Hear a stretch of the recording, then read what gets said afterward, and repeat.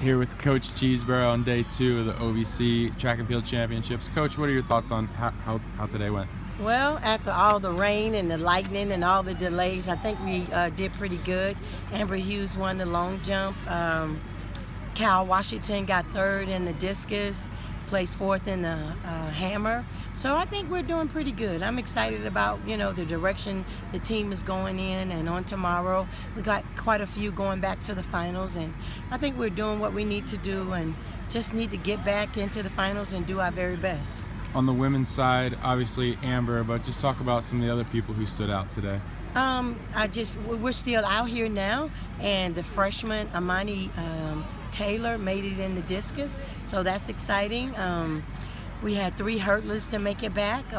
Crystal Williams and Maya Ramsey, they made it back as well. Amber made it back in the 200.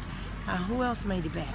On the men's side, James Faison made it back in the 4 and the 200. James Stewart made it back in the 100 and the 200. Kwamel Prince made it back in the 800. So we're excited about what tomorrow is going to bring, and we're coming out with our A game. Thank you. You're welcome.